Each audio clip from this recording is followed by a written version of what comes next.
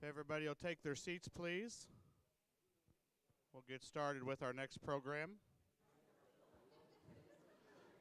Remember the rule: if you're not seated, you're the next to speak, or sing, or dance, or tell a joke, or something. Okay.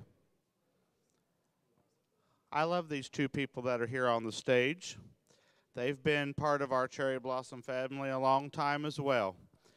And I can remember when we first reached out to find a Monroe descendant, Richard's father originally responded.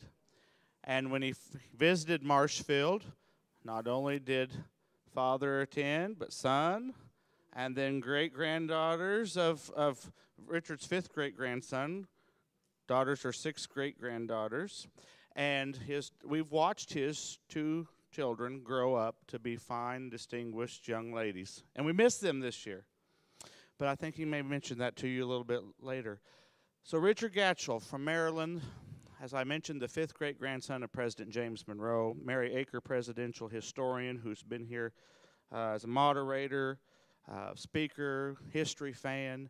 And both of them are excited to share with you a little bit more depth about James Monroe and other founding fathers. Mary's been after me for years. Something needs to be more in depth about James Monroe at the Cherry Blossom Festival. And this is the year, Mary.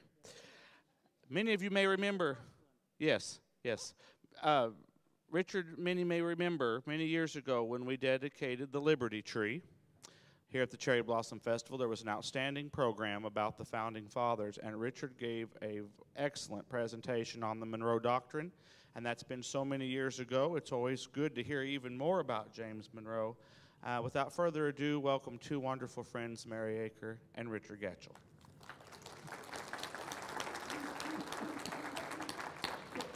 Well then, can you hear me okay? Test 1, 2, you got me? All right. Well, before we even get started, Richard's got a little present for you, some pictures of... Yes, and by the way, I can't sit still. So I apologize. I'm a fidgety person, and I talk better when I walk around. So first off, I want to thank every person in this room. You've got places to be. You've been here for a while. It's getting late, and I really respect and appreciate you being here. So hopefully at the end of 30 minutes or so, or whatever it is, I want you to walk out with an understanding of a little bit more about James Monroe, not just the stuff you're going to read on Wikipedia, but the stuff in between the lines, maybe some of the stories that you're not going to have heard previously. And I really want it to be in a storytelling realm. So I hope to try to keep it kind of fast moving and just kind of give you some snippets and tidbits. And we're going to do it sort of in two phases. The first will be about sort of Monroe and some of the stuff he's done. And the second, I just finished a book. I don't read a lot of books, so that's why I'm excited. The Virginia Dynasty. It's about why are the first 4 out of 5 presidents from Virginia? And what does that mean? And what does that mean to our country? And it was written by Lynn Cheney, so it was a great book. Before I even start, wait a second, I want to walk down. I can't see that thing in the back. So I want to just click through this, and it doesn't work. Yeah. Do I point it somewhere? Ah.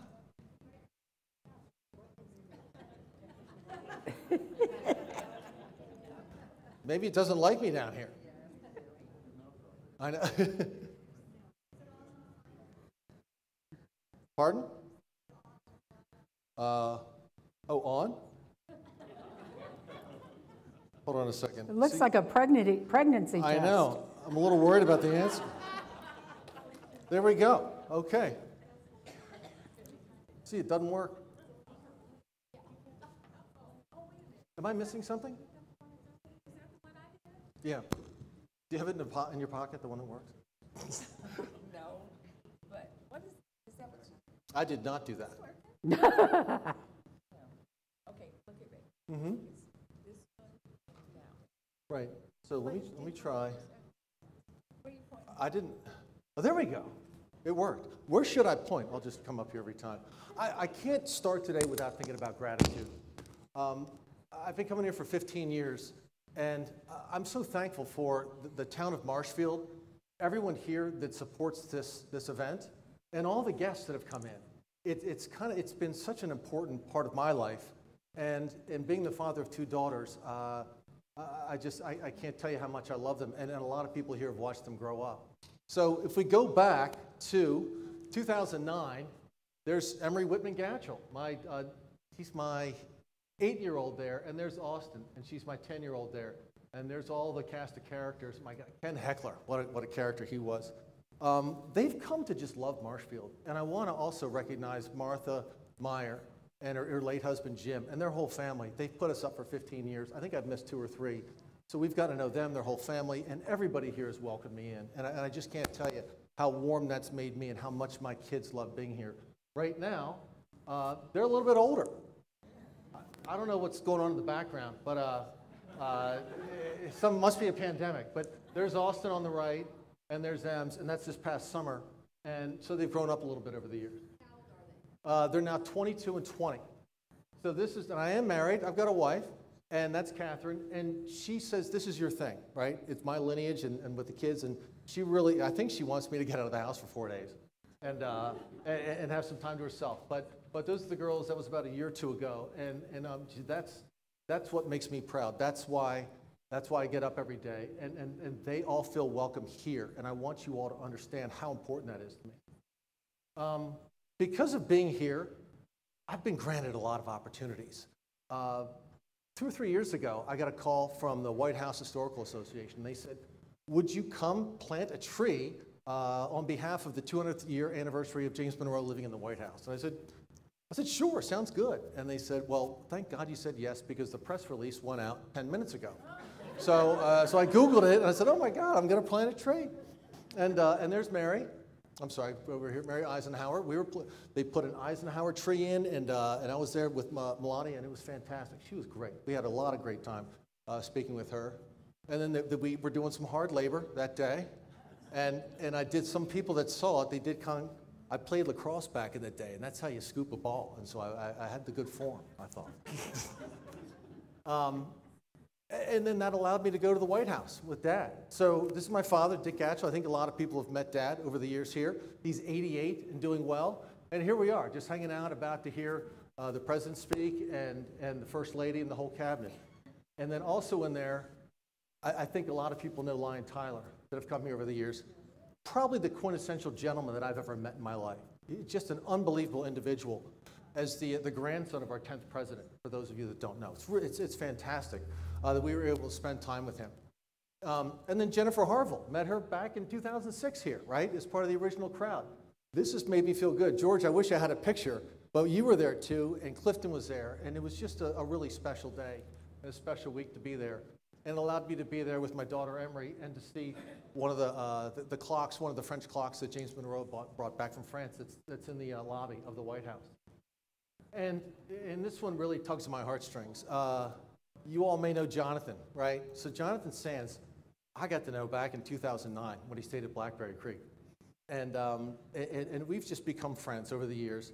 And he was in D.C. giving a speech about the 100th anniversary of the RAF. And I said, Jonathan, pop the train on up to Baltimore. This was in April of 2018.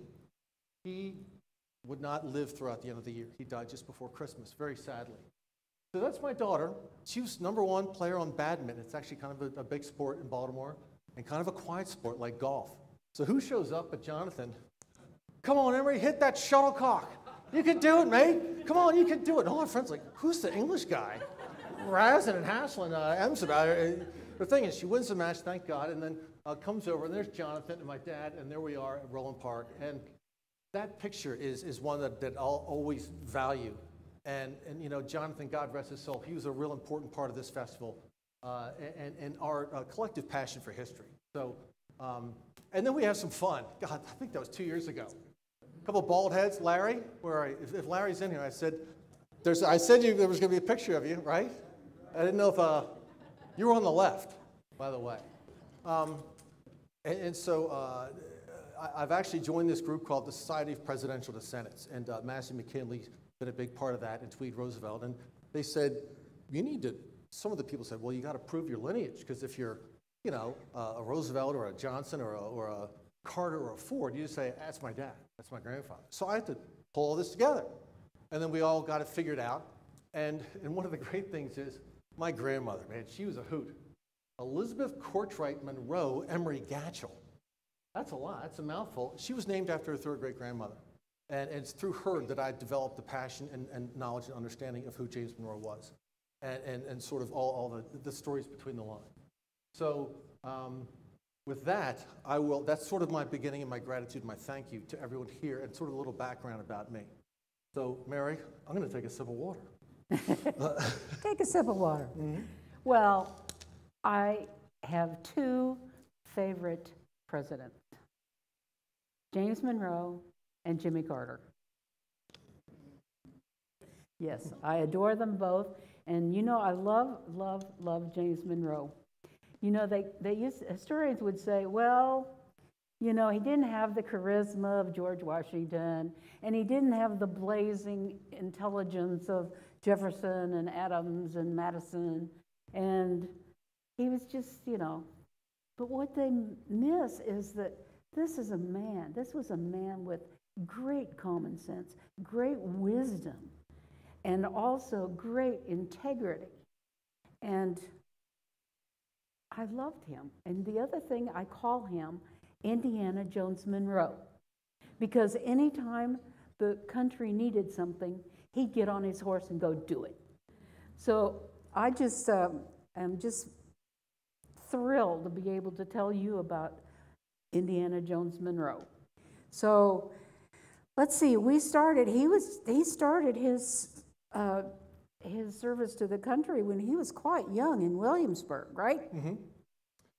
Yeah, he was 17, and when he had his first sort of call to action, you know, for the country, and then that was in 1775, and then he didn't stop until 1825.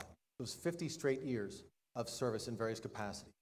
And yeah, that's when he got his start. And then really in the next year was when things started to ramp up for him. Yeah. So he joined the 3rd Virginia Regiment and forced marches to New York to be with George Washington and all of those disastrous battles. And somebody told me, he said, well, don't you think George Washington was a bad general? And what he neglected to understand was that these guys were fighting against the powerhouse of the world at the time, and yet they didn't have sense enough that when they beat the Americans to finish them off, they'd go back home and have a party.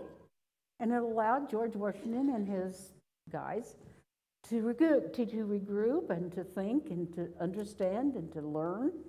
And hey, and it got to be really bad, but then came the Battle of Trenton. Yeah, so there's a lot that happens. I can't sit still.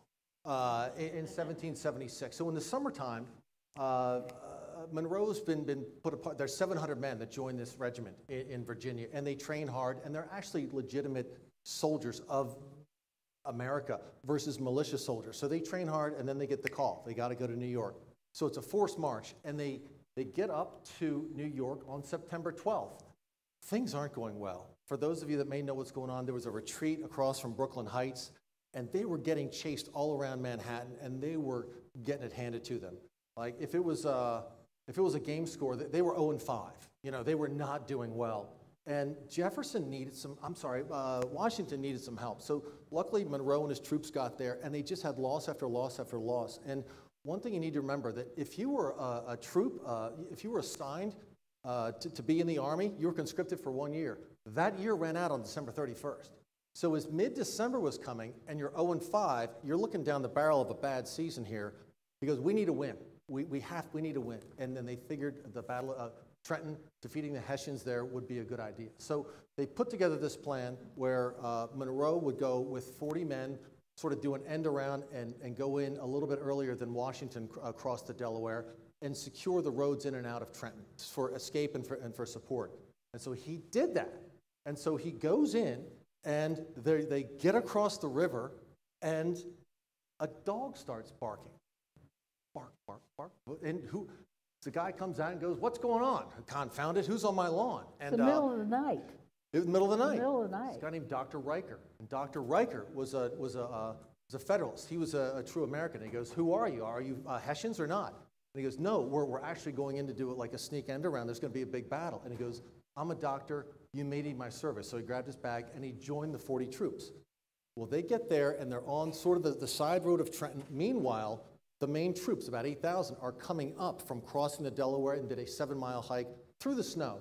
And they're about to attack the front end of the Hessians, and Monroe and his troops are recognized, and they see that the Hessians are turning cannons to shoot at Washington and the oncoming troops, and they charge. And there's a skirmish, and there's a battle, shots fired. And who's the other gentleman? Washington? William Washington, a distant cousin of Right, George Washington. Of Washington. They were the two generals, and Monroe was a lieutenant. He's shot in the hand, and Monroe shot in the shoulder. And throughout the skirmish, not many people died. It was a very low casualty battle, but they were able to make it so that the cannons did not fire on Washington, and they came in, and the battle was over quickly, very quickly.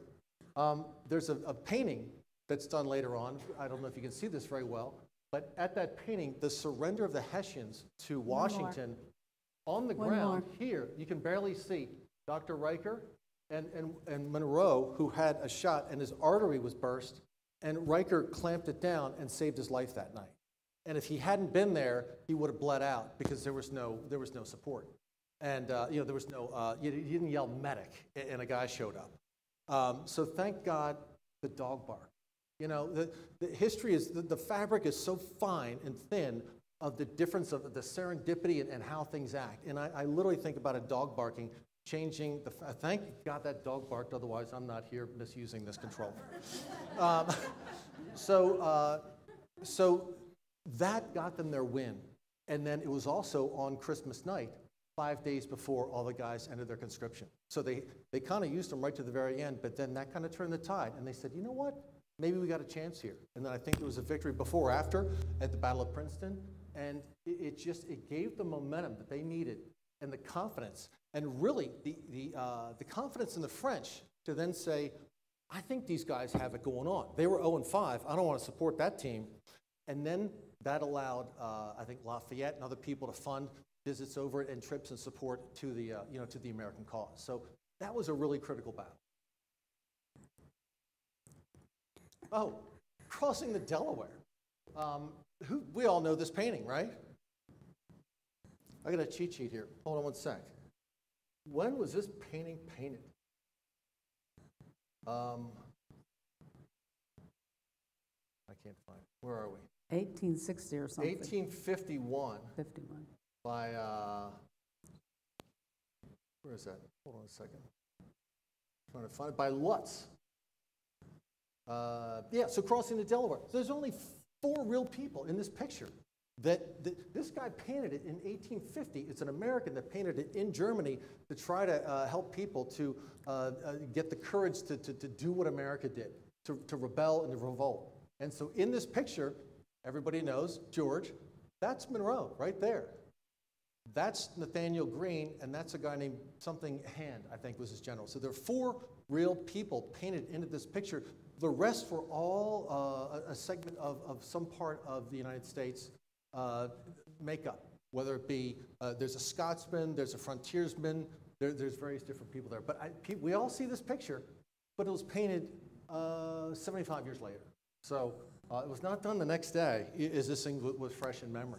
And the thing is about Monroe in that painting, Monroe had already crossed the river hours before and was already down, 6 miles down the road towards Trenton. So, but it's kind of cool to have him in that picture, don't you think? Yeah, the inaccuracies are unbelievable. The flag's wrong. Like there's a lot of things that are wrong in it. But you just got to go with it. It's like a B movie. And those boats, the boats that they were in are called Durham boats, and they were built for great stability for hauling iron ores, heavy stuff. So they knew they were going to, even through all of that ice. Can you imagine crossing a river with all of that ice? Scary, scary, scary. Yeah, in a snowstorm. So Monroe was not able to raise a regiment. He kind of had a challenge for a couple of years. But then he came back working for Lord Stirling, and his job was to be battlefield communications. So it's get on your horse and go tell those guys what they got to do, retreat, back up, go left, go right. So he's in the middle of battles all the time, bullets flying, but he's on his horse, a great horseman. On his as you horse, said, on his going horse, and doing getting what needs things to be done.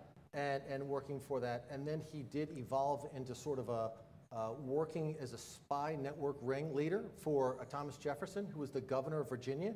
Jefferson wanted to know, where's the enemy? That's a good question. He didn't just pull up your GPS or do whatever. He went out and had a series of riders and people that were tracking where Cornwallis was, especially in Southern Virginia, because they did not want to get invaded, whether they were in Williamsburg or Richmond. It was like an advanced Pony Express. Monroe put horses and riders at various places, and Jefferson had hoped that they would be able to get from the Carolinas back to Virginia in 3 days. Monroe did it in 2. Mm-hmm. Yeah. So is there sort of the timeline of Monroe? I want to kind of put that timeline on hold for a sec. I want to shift gears, and I want to talk about this book and the importance of this book and the importance. It's called The Virginia Dynasty: 4 Presidents and the Creation of the American Nation. So as we all know, and I'm going to assume everybody knows, 4 of the first 5 presidents were from Virginia. And John Adams, the second president, was from Massachusetts. So they kind of had they had a corner on presidents for a while. And really the question comes out. You've got 4 men that grew up, that were born within 60 miles of each other in Virginia in the early to mid part of the 18th century. How did these 4 men come to lead a rebellion, a revolution, write a constitution, form a republic, and create a country that went from the Atlantic to the Pacific in their lifetimes? It's a lot for 4 people. What is the commons? What's the special sauce there? It's a great question, and this book answers a lot of those questions. They were all sort of born. None of them were wealthy people, and the more you read it, and I hate to say it, it's a tragic story. Each of those men suffered tragedies. It was not an easy thing. Starting a revolution, you had 3 choices, right? You won, or you died trying, or if you lost, you were shot because you were an officer. And so 2 out of 3 is not a good odds there. So thank goodness they won, but when your back's against the wall, you're going to do a lot of different things to win. So these 4 guys are really unbelievable. And throughout, if you put a matrix of all 4 of them, at some point in their lives, they had incredible friendships, and then they were foes. They quarreled, they argued, and really, if you want to break down the teams, and I'll keep this at a high level, on Team 1, on the Federalist team, you had Washington, you had Hamilton, and you had Adams. And on the Democratic-Republican side, you had Jefferson, Madison, and Monroe. It was a struggle and a power grab between how much did we want the federal government to run in our country and how much do we want the states to have ownership. And it was a great tug of war. It was a very honest and intellectual tug of war. Things got ugly, things got testy at times, but they worked it out. And throughout their lives, they always stopped and put the country first. That's one of the great selfless things about these men that I've come to find. But I think their relationships, as it goes on, is really unbelievable. And there's tragedy there, right? So these 3 of the 4 died penniless. They were broke. They had to, at the end of their lives, Thomas Jefferson had to sell Monticello. He was broke. They were all land rich, but cash poor. Being a politician didn't pay. Right? So you weren't making money. At the end of Monroe's presidency, he added up what he thought the government owed him, and it was $23,000 plus $30,000 in interest. That's for 50 years. And the government gave him $29,000. That allowed him to chip away at his debts. He was in debt. Madison was in debt. Jefferson was in debt. Luckily, Washington was able to get through sort of debt-free. But this debt just dragged on these guys and hampered them. And it's very sad to know that at the end of his life, Jefferson had to sell his house. Monticello, Montpelier barely made it. Let's see, this is Ashland Highland is the home of Monroe back in the, from sort of 1790 to about 1815. I could be wrong on the dates. He had to sell that. He had no money. I think it's very sad that these people had to do that and then live in sort of this impoverished world later in their lives. I just think When you think of these founding fathers, there's maybe this virtuous greatness and happiness and joy. Not a lot of happiness and joy. It was very difficult. A lot of these guys suffered incredible pains throughout their lives. And I want to share a quote that is not too cheery, but it's necessary to hear. It's necessary to understand. In 1825, Thomas Jefferson is old. As I think a lot of us know, Jefferson died on July 4th, 1825, and up in Massachusetts. Adams died later on the same day. They were at odds a lot of their lives. This is a quote from letters that were sent back and forth as they were repairing things. And the question is, would you choose to live life again? Adams, who had lost his parents and Abigail and children and friends, said, instead of suffering these griefs again, I would rather go forward and meet my destiny. He'd been that grieved. Life had been that tough for him. Jefferson said, the pleasures surely outweigh the pains in life. Why not taste them again? But he was on the fence. They'd all suffered a lot. And they were, I mean, those are really telling answers between the two of them. It's amazing to know sort of what these guys went through. One thing, speaking of finances, when you were president in 16, how much did you make? Anybody idea? Probably don't. $25,000, right? And so today, you can be unemployed and sit at home and make more than that. You know, $600 a week gets you to $31,000. $25,000, that was his salary. He had to pay for upkeep at the White House. He was on the hook for that. It was called the President's House at the time. He had to pay for all the food. Whenever he entertained dignitaries, he had to pay for all that stuff. No wonder he went in debt.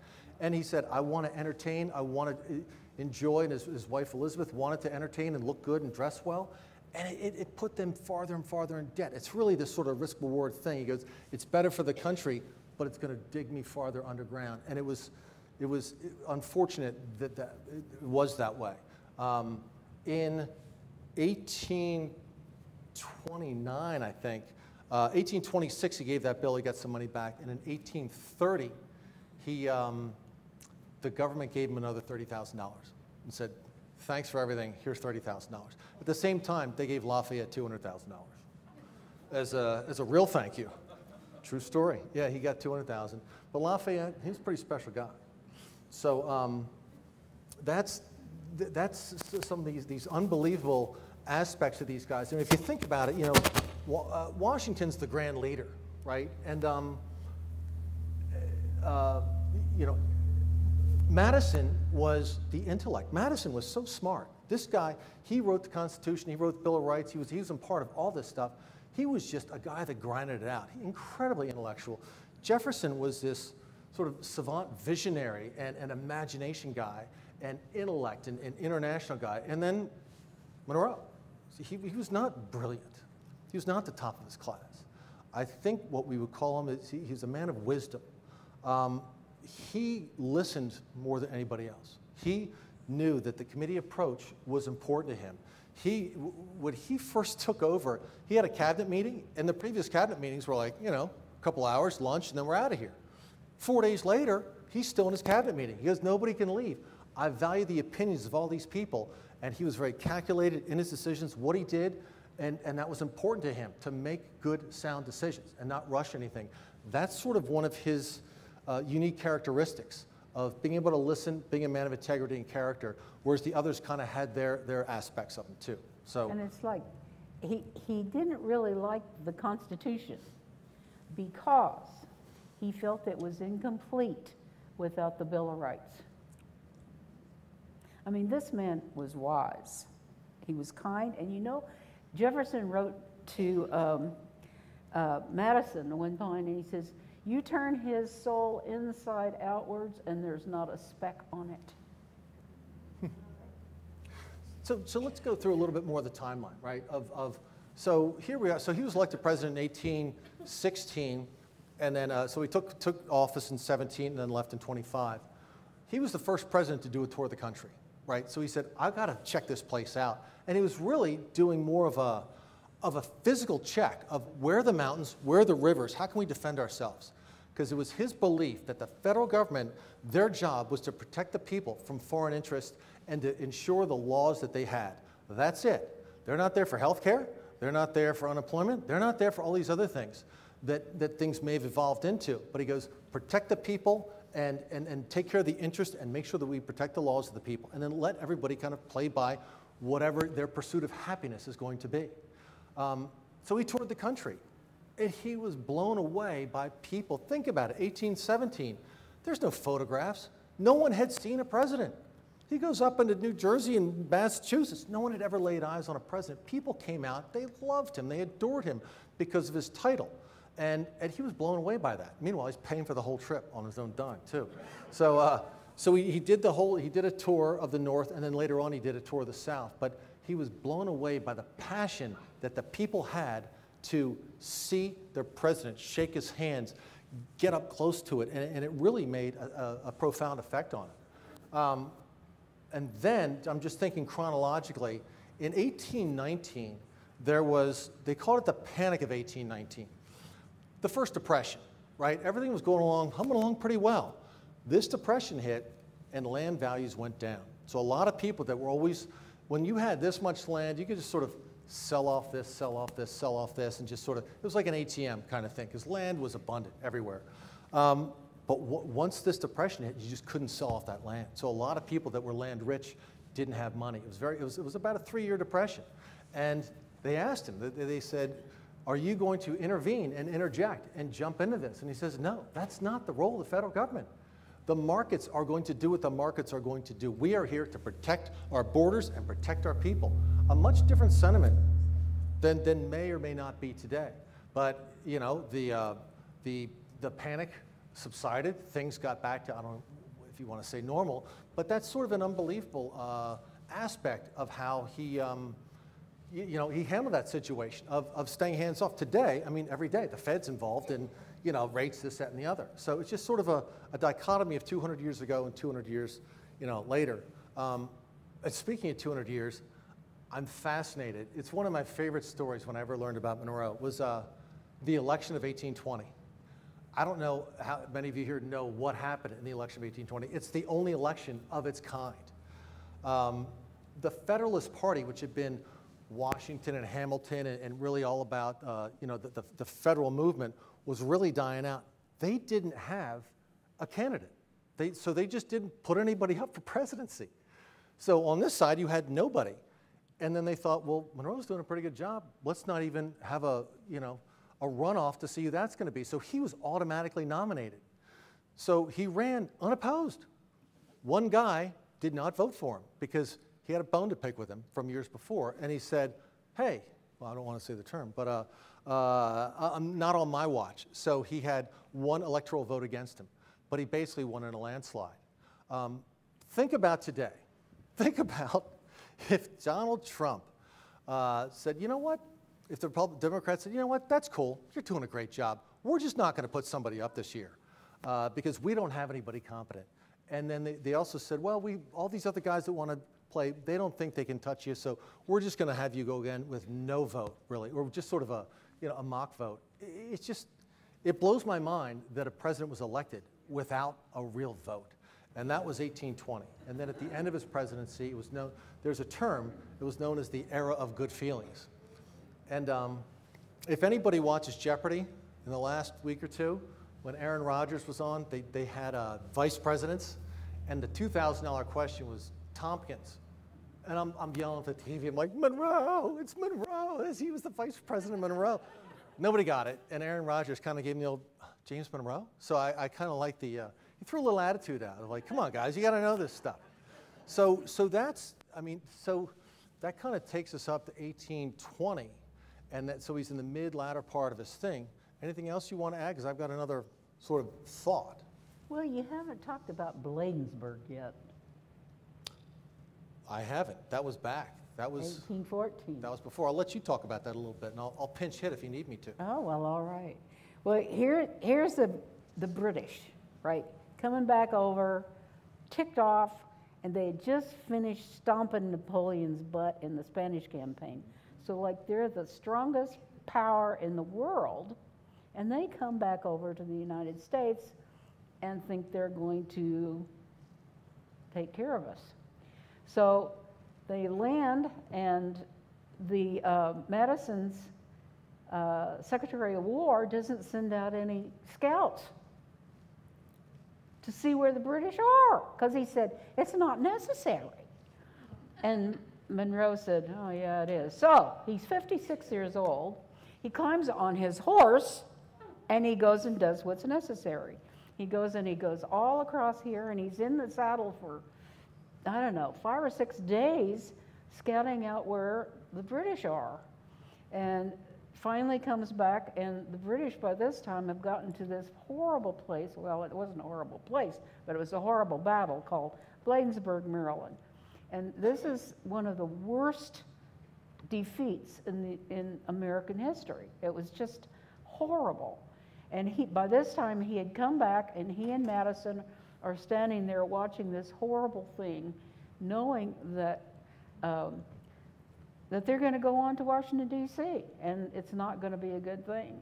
And so James Monroe gets on his horse, rides back to Washington, D.C., tries to tell everybody what's happening, help getting Dolly Madison out of the White House, get to safety. And he, you know, here's the interesting thing to me. Dolly Madison scarcely got out of the White House before the British came in. And this is how narrow escape she had. There was already food on the table for their dinner when she escaped, and the British came in and ate that food. And then, of course, they burned Washington, because why? We burnt. So, yeah, so there was an unwritten rule, but I guess in war, I don't have an unwritten rule. But in that rule, when we were up in Canada, the U.S. troops, the capital of Canada was York at the time, and we burned York to the ground. That's part of the unwritten rules. So when the British got to D.C., they torched D.C., and they sort of said, remember York. And they, in my mind, they had every right to. And that was September of 1814. And that was a bad time, because in September, they burned the White House, Dolly Madison got away, Monroe was the 3rd Secretary of War in that war. And then the British said, that's it, we're going after Baltimore. Those hoodlums and, pirateers or whatever, that's my town. So those are my people. And they had 2 battles up to Baltimore. There was a land battle that ended in Patterson Park, where there was a 15-year-old kid who was a sniper that picked off their lead general. The British troops didn't know what to do. They panicked, and they turned around and they left. And then they tried the assault on Fort McHenry. And we all know the story of how that went, and that they were repelled. And the next day, they were not able to get through. And Francis Scott Key, who was a Baltimore lawyer, had been taken captive on one of the command ships, and he wrote the Star-Spangled Banner on the back of an envelope during the battle, and to an old Irish, British drinking song. So there's the original copy in the Maryland Historical Society of O Sacred You See. It's really unbelievable. I'm very proud to be from Baltimore, and when people come in town, I take them down to Fort McHenry. I think it's a great spot. But then that was 1814, and then we repelled them, and I think they were going to surrender. A Treaty of Ghent, if I'm not sure, and that was signed before the Battle of New Orleans took place. So the Battle of New Orleans took place after the war actually ended by signature by treaty in Europe. Jackson and all of his pirates and frontiersmen and Indians and whoever else, they stomped them. Like, I mean, I've never been able to understand why the British thought it was a good idea to march with all the, I mean, just, all you had to do is just shoot, and they were dead. And that's exactly what happened in New Orleans. I mean, here they come marching, and Andy Jackson said, fire, and in just minutes, all of those Englishmen were lying dead. Just like the song says, Battle of New Orleans. And you know what? I think there were only about 7 Americans that were killed in that whole battle. Right. One of them happened to be Thomas Thomas Jefferson's nephew, Isham Lewis. Well, I'm thinking about 1820, as I often do, and Lynn, I'm going to look at you, and I think about all the things that transpired later to start the Civil War, and the Missouri Compromise was really, I think, a key issue that helped spark it, and to bring Missouri in as a free/slaveholding state with a compromise of sorts. It was really not a clear designation, and then to put Maine in as a free state and then draw the line, a parallel line, saying any state that ever comes in north of here will be free, and anything south of here will be a slave state. Big mistake, really big mistake. And that laid the groundwork for 31 years later, as well as, you know, Dred Scott and a number of other things. There's a quote that I read that I think is pretty compelling. A lot of people took umbrage with that, and they didn't think the Missouri Compromise was a good idea. John Quincy Adams said, "A compromise might delay catastrophe." You think? And then he said, "This is the title page to a great tragic volume." He was right about that. That's the cover page, everything else that went bad. The third one was, "Setting free states against slaveholding states would kindle mutual and moral hatred." I think he got it right on all accounts, sadly, you know, very sadly. We've talked about the Monroe Doctrine. I want to be cognizant of time as well. There's another quote that I want to say, and as I kind of want to start to wrap things up, but at the end of Monroe's life, it was sad. You know, his presidency ended in 1825, and the elections of 1824, there's actually, this is kind of a bizarre story. There's one guy, Crawford, that was not happy with Monroe's endorsement of somebody or not of somebody. And in the White House, Crawford took his cane and was about to hit Monroe. Monroe saw it and picked up an andiron, picked up a fire tool from the fireplace and held him off. This is in the White House. A guy trying to hit him over the head. And he was taken out pretty quickly thereon. But these guys were passionate. You know, that was in 1825. So then he leaves there and he goes and he lives. He moves closer to D.C. This is called Oak Hill. Beautiful house about it. He said, as they call it, a half-day's ride outside of D.C. I love a half-day's ride. That's a lot of traffic in my mind. So he lived there, and then he lived there. He was getting sort of older and more frail. And then the year 1830 comes, and his wife, Elizabeth, who he adored and been married to for 44 years, she'd been ill for a number of years. She died in that house in 1830. And in that same year, Monroe has two daughters. The eldest daughter, Eliza, was married to George Hay. George Hay died in 1830. So now his wife's dead, his son-in-law's dead, and Eliza's kind of a pain, and they had nowhere to go. Like, they were broke, they were destitute again. He had to sell Oak Hill because he didn't have any money. The following February, that's when the government gave him another $30,000, but it was too little too late. So he had to sell his second estate and move to New York City, and he had to live with his other daughter, Mariah, who was married to Samuel Gouverneur, and that's who I come down from. So think about this end of a life. You've 50 years of giving to your country, and you're 72, and you go up to New York City, and you got to bum a room from your daughter. Your wife's dead, you got to bum a room from your daughter. Your other daughter's at odds with that. It's not a happy, you know, it's not a joyous ending that people want to write a storybook ending to. The same way a lot of the other guys. Jefferson didn't have a glorious ending. You know, either did Madison. So then he's lamenting the fact that he can't really move very well. And he misses his friends. You know, obviously Jefferson already died, but Madison was still alive. And here's a letter he wrote. Here's a snippet of a letter he wrote to Madison. This is him very old in 1831. "I deeply regret that there is no prospect of ever meeting again. Since so long we have been connected in the most friendly public and private life, our final separation is among the most distressing incidents that could occur." These guys were beautiful writers. That's sad. I think that's sad. And Hamilton's response from Montpelier: "The prospect of our never meeting again afflicts me deeply. the pain that I feel at the idea associated as it is with the recollection of the long, close, and uninterrupted friendship which united us amounts to a pang that I cannot well express. That was in the spring of 1831. And on July 4th, 1831, Monroe died, 5 years after his two other friends and patriots had died in 1826 on July 4th. So 3 of the first 5 presidents died on that. In my mind, it's a sad ending. As is, I mean, to die without your wife and penniless and kind of having a bum a room from your daughter is tough. Jefferson went through a lot of the same thing. Madison went through a lot of the same things. Dolly Madison died close to poverty in D.C. after he had died. And each of these men had people in their lives that were sort of blood-sucking leeches.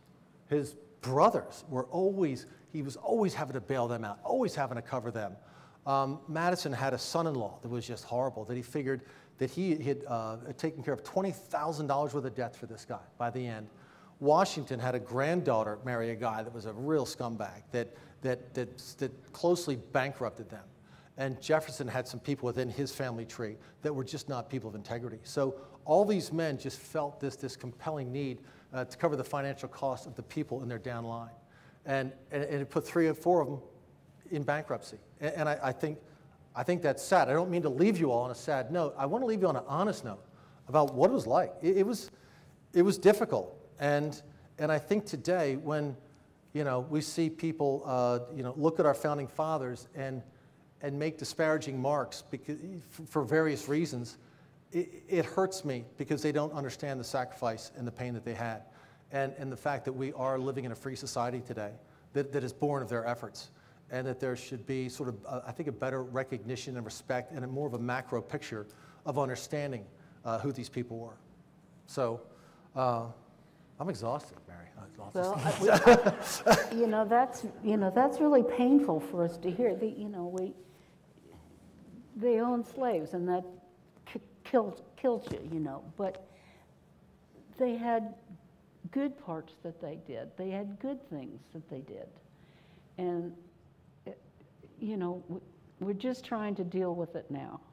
But I want to end with a sweeter story. That when Monroe was the diplomat in France, mm-hmm. and Lafayette was already in jail in Prussia? Mm-hmm. I forget where. Prussia. And his wife was imprisoned in Paris. Yeah, so Monroe had 2 different stints in Europe, in France for that matter.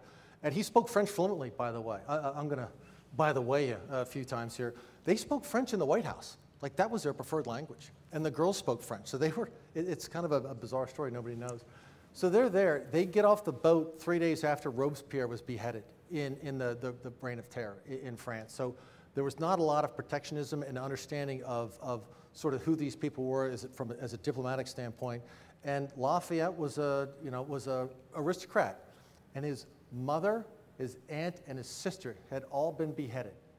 And his wife was in jail and due to be beheaded at some point very soon. Lafayette and Monroe got to know each other very early on in the war and became lifelong friends, and had a great friendship. And so did Madame Lafayette and Elizabeth. So Elizabeth put on her finest dress and got the finest carriage and went to the jail where Madame Lafayette was being held and demanded to see her. And they took her back, and she thought that literally they were coming to get her and take her to the guillotine, and it was Elizabeth Monroe. And she was so emotionally exhausted by it because she thought that it was her time, that I think the guards and the people said, maybe we should hold off now because these are those people that came from America and they're our allies, and we should hold off. And I think they begged for her, and she was never beheaded. And then so she was reunited. She was allowed to go live with Lafayette in prison in Prussia with 2 kids. They actually allowed them to live in a prison cell together for a couple of years. And then what happened to, he was actually able to get free and then had a whole other stint of things in France. But it was an amazing story of courage, because they could have said, get in the jail cell with her and you're gone or tomorrow. But it didn't happen. So I'm proud of that and certainly proud of the bravery that she showed. Absolutely. That shows you what ladies can do even when they can't vote. All right. I want to be respectful of time. It's 6:30. I don't know if there was an end, but I want to say also something. And as I'm respectful of time, I'm so happy. Everybody was in this room. I never saw that door open. Thank you. It really means a lot to me. This is the last of many speeches and stuff today. It means a lot to me. And once again, it started with gratitude of Marshfield and all the attendees, all the friends that I've made. And it ends with a thank you for being with me on this. And a big thank you to Mary Achor, too. So thanks.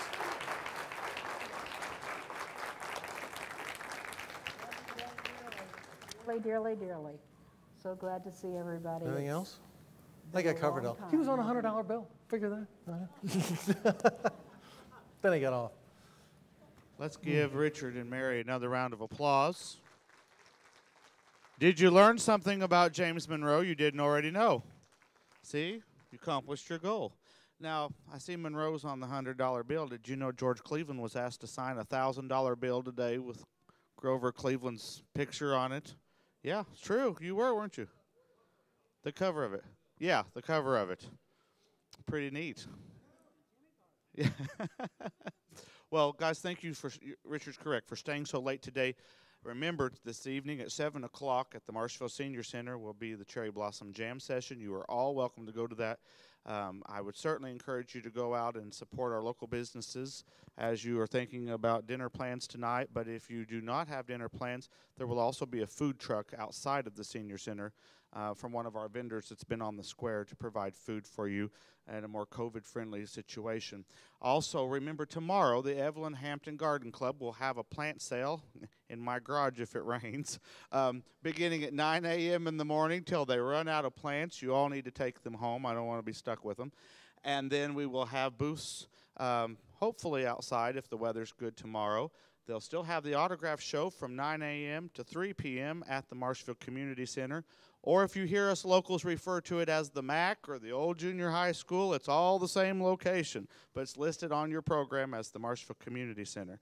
Also, we will still have the silent auction items that are being listed that are available in the foyer, and those will be unveiled, I guess you could say, or revealed who will be taking them home at the state dinner tomorrow night. So, some of you have asked about the state dinner. It is sold out for tomorrow night.